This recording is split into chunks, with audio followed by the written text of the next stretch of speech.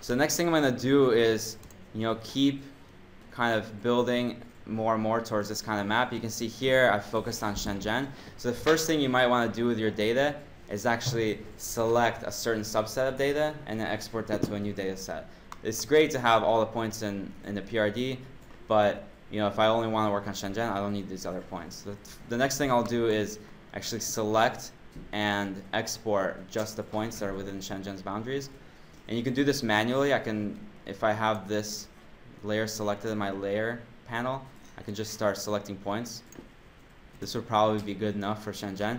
But if you have something really complicated, you can actually use another shapefile to select points with the shapefile. Alright, and there's a tool for that. But first I need a shapefile that basically has the outlines of Shenzhen. I included that in the demo files here. There's a Shenzhen boundary poly layer. I'm just going to drop that in. See here, this is all the Shenzhen's districts. And in the layer panel, I can reorder these. So this will sit below my points. So the points show up. And now I can use a tool in QGIS to use this shape layer to select the points that are within it. Okay? And the tool here is called Spatial Query. So if you go up to your menu bar, there's a lot of settings here. For processing data, for doing manipulations, there's these two parts of the menu. Okay? And we'll talk more about this next week.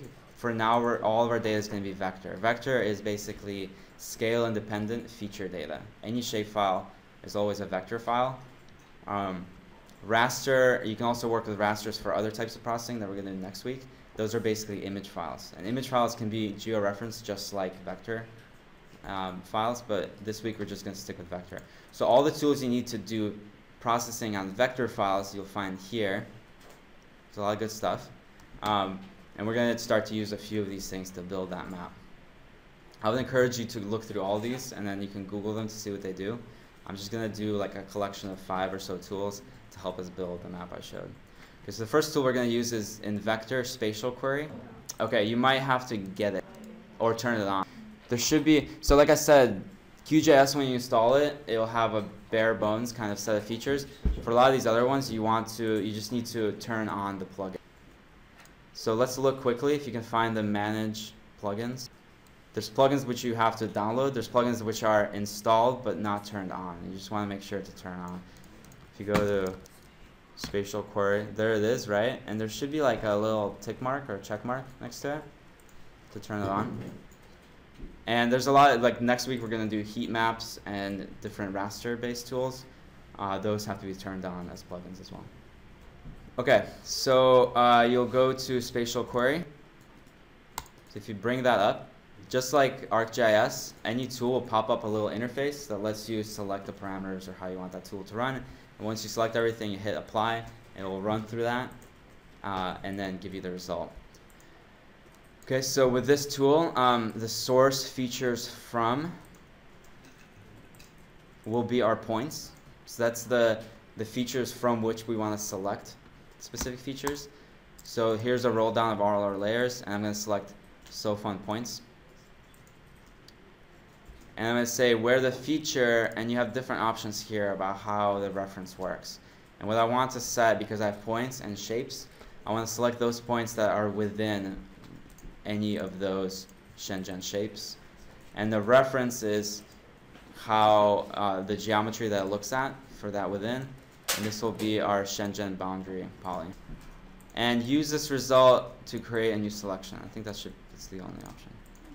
When you hit apply, this will take a while to process because it's basically crunching all 105 points, figuring out which ones are within the file. It'll typically get to a certain percentage and it's looking like pretty good, and then it'll just stall out for a long time. Don't worry, it's gonna finish eventually. But before you run any tool, you should always save your map. Okay? Again, the features are just referenced, but the map keeps all the information about the order of the features and the visualization. So all this information about color, you will lose. It's not stored in the shapefile, it's just stored in the map. Okay, so if you don't save the map, you can lose all that. Alright, so the tool ran and it selected all these points. So now this is a selection. right? It's just like if I selected them here. And while those are selected, I can export just those points by right-clicking on my points layer. And this isn't just not just with that tool, it's for any selection. That tool just got us the selection we want. And you do save selection as. Okay? And this will bring up the same interface that we used before. So we specify the format, keep that as shapefile. Here, I'm going to make a new name. So because you're always, anytime you process something, you're making new shapefiles. A good naming convention that I've been using is anytime you do any processing, it's going to ask you to have a new name. And I'll just use the same name, but then underscore and add whatever process I did. And that creates this nice record in your file system of all the steps, right? Because you're never overwriting anything, you're just kind of doing the next version. So here, my original one was called SOFON points, and I'll say SOFON points underscore Shenzhen or something, right? Something that's meaningful about what the processing is, so you can always find those layers or those shapefiles later, okay? So that's my name. Keep the same coordinate reference system as before, and I'm going to add that saved file to the map automatically.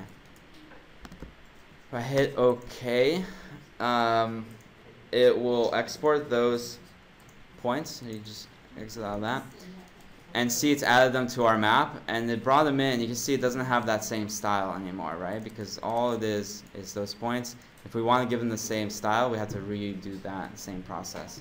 But in this case, I don't really care about the number of bedrooms, so I'm just going to get rid of this main data set. Okay? And now I have just the points for Shenzhen. That's the first level of things you can do, is you can actually just export pieces.